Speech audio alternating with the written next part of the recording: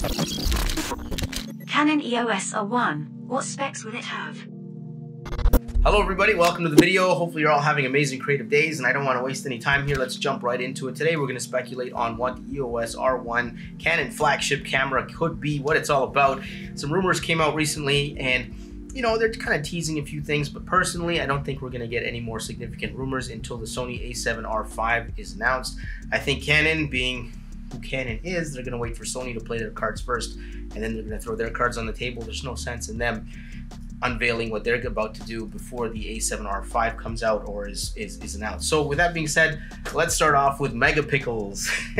Everyone's favorite typo. So here we go. Megapixels. I feel like the megapixels for this are going to fall between 60 and 80 megapixels. And again, it all depends on what Canon feels Sony is going to release. If Canon feels Sony is going to release a 70 megapixel camera, then I think Canon is going to release a 75 megapixel camera, and so on and so forth. I think if they feel like Sony is going to release an 80 megapixel camera, Canon might jump out and release a 90 megapixel camera. I think there's an outside chance that that happens. I doubt it.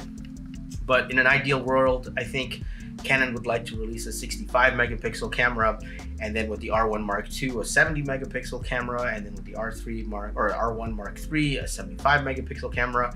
Because unfortunately, a lot of businesses have the tech to create better quality stuff, but they just want to release tech incrementally to try and like maximize the profitability of that tech. So that's, I think, where we stand. Now, I have some concerns about this huge megapixel camera.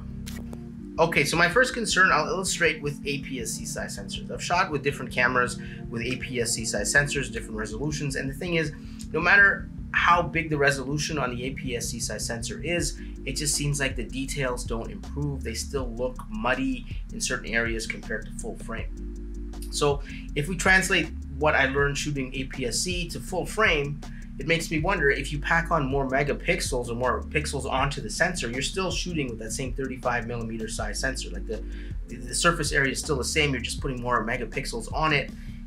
Are we really gonna see a huge jump in detail? That's my concern. I don't know. And the other side of the coin is this, is if we have this massive resolution, what lenses does Canon have that could actually capture that kind of resolution? We have the 28-70 f2, 85 f1.2, 50 1.2. I think those are the three lenses that can capture that kind of resolution. I'm not sure about the 15-35 or 24-70, 24-105. Definitely, I don't think we'll cut it.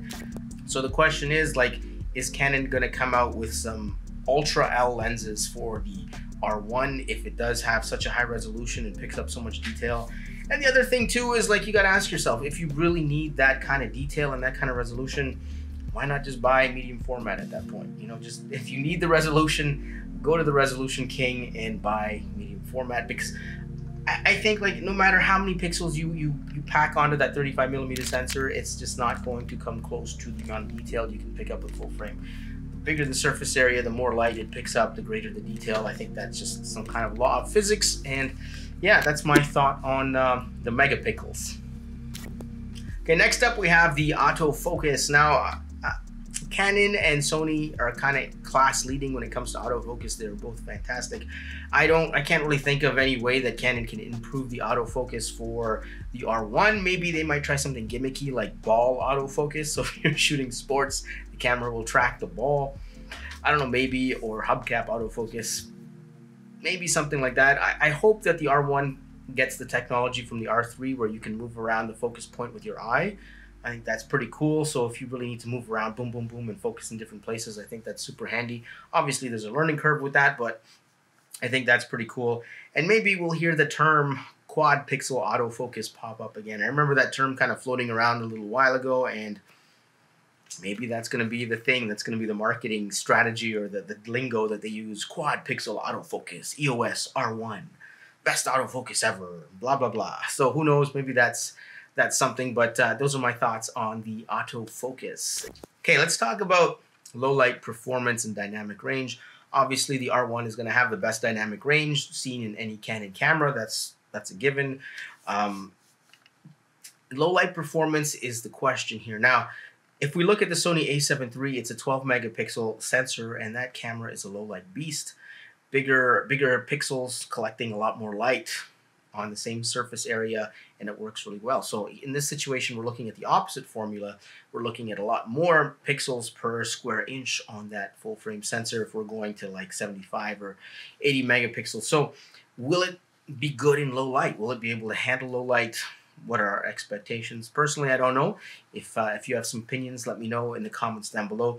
But I think with the R1, we will see a dual gain ISO like we have seen on some of the Sony cameras. So maybe like at ISO 100, it's going to be super clean. And then again, at ISO 3200, it's going to be super clean again. And I can kind of see that tech popping into the R1 since it's a flagship camera, and that would be pretty cool. All right, so now let's touch on some of the video features. And I think Canon kind of learned their lesson, and they understand now that the consumers want quality video features as well as quality photo features in their cameras. And I don't see the R1 being a cinema camera like the R5C where you have cinema mode and photo mode. At least I hope it doesn't have that, because I mean, as a hybrid shooter, I want to switch between photo and video fast, especially if you're shooting a wedding. You know, you take your shots and then you want to switch to video to get some video for the client, and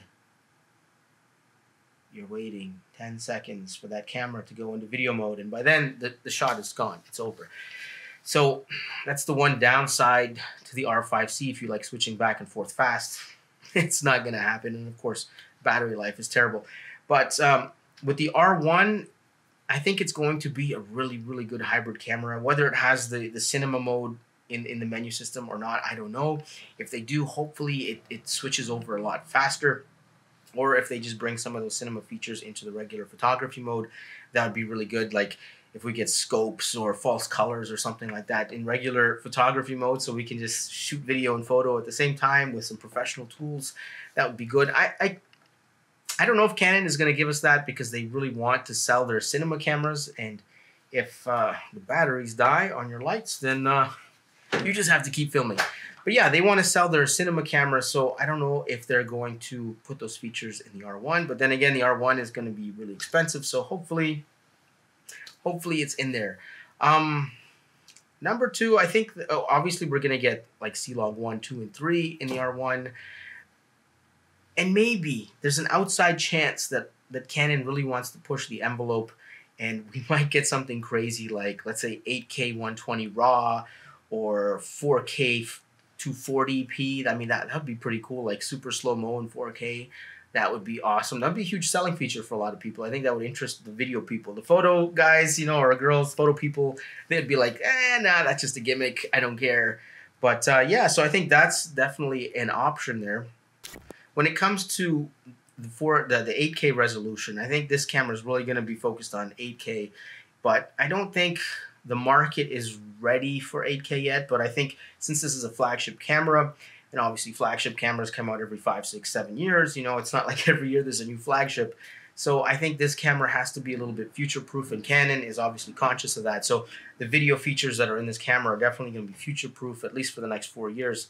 So they're really, I think they're really going to push the 8K stuff, and we might even see something crazy like 9.6K oversampled 8K, or even 12K oversampled.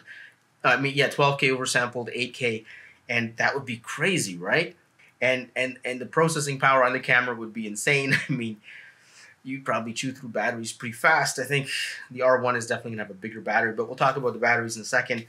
But yeah, I think if you look at the history of Canon, if you look at the R5, for example, Canon marketed 8K, 8K, 8K. This camera's a video beast. It's videographers are going to love it. It has 8K. And then when the R5 came out, it overheated in 5 minutes, and 8K was just limited to like, what, 5 minutes of use, and 4K 120 overheated. It was pretty much unusable. I mean, now with firmware updates, it's gotten a lot better, but Canon might do the same thing with the R1, where they advertise it as, we can shoot 12K or 9.6K oversampled 8K and blah, blah, blah, blah, blah. And then when the camera comes out, it's like, yeah, you could do it, but, you know, the camera can only do it for 5 minutes. So I don't know. We'll see. Canon has been kind of sneaky with their advertising and marketing, and I personally don't like that as a Canon user. I would prefer that they were just honest and straightforward. I mean, they never lied. They just don't tell you the whole truth, and that's a bit of a concern to me. Now, one thing I think that is going to happen with the R1 is dual CF Express card slots. There's a lot of data coming out of that camera, and since it's a professional level camera, you also need backup. So you can't, like on the R5, when you're recording high-end video, it sends the high-end video to the CF Express card and then sends like a lower-end version of that video to the SD card. And I don't think that is a good solution. I think with the R1, we're going to have the dual CF Express card slots, and that's going to be great. Plus, I mean, if we're pumping out, let's say, 75 megapixel photos and 8K RAW, maybe 8K 120, who knows? I mean, if it does, then we're going to need some really fast cards. And maybe even there's going to be some kind of like internal RAM so the camera can record everything to the internal RAM memory on the camera and then offload it to the cards a little bit later. Who knows? But the other thing too is, if you look at modern cameras, like I was shocked when I opened up a camera, because I mean, my perception of cameras is you open it up, you have your film, you have your gears, you have your shutter, all these electronic parts, and you know, it's all mechanical. But nowadays, if you open up a camera, it's basically a computer. I mean, it's all circuit boards and microchips and solder joints and all that stuff.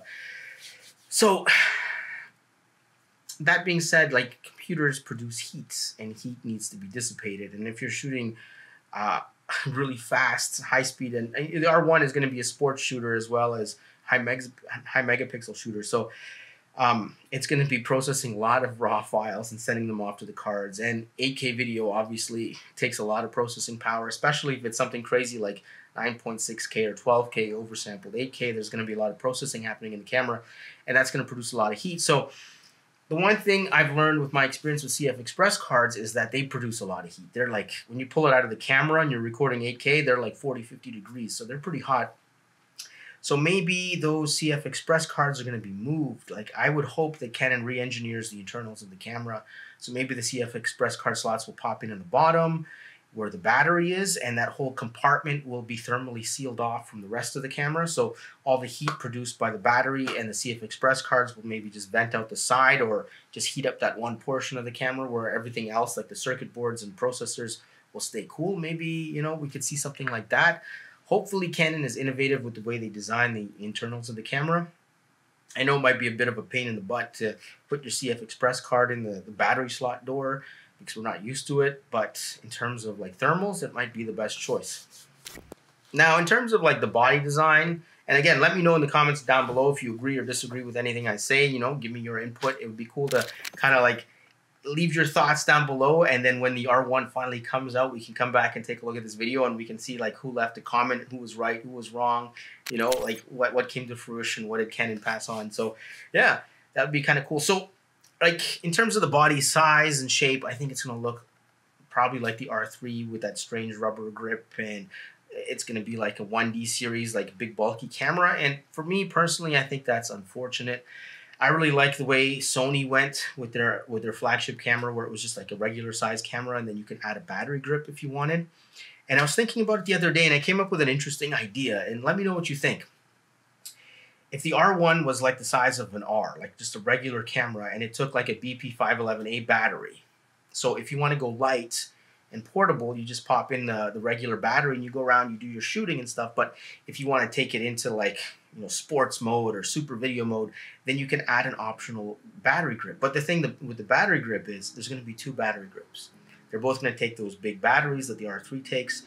But one battery grip is going to have the joystick and the buttons on it, and it's specifically for photographers. So the photographer purists can get their joystick and their buttons, and they're shooting sports vertically, and everything's cool, they're happy.